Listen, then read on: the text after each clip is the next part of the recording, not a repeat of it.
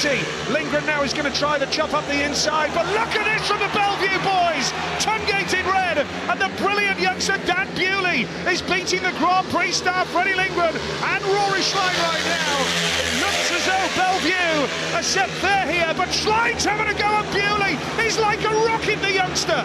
Dan Bewley riding fabulously out in front, made a great start, is really enjoying himself. Tungate having the best night for the ages so far. Schlein's in third now, Freddie Lindgren coming up the inside to force his way through into third place, but Dan Bewley, the youngster, is looking fabulous out in front. Well, this is so unusual to see a reserve beating a number one. Dan Bewley, who rides in the third division, the development league in this country, is beating a Grand Prix star here. Can Tungate hold Lindgren out for the Bellevue maximum, their second of the night? Yes, he can! That is a moment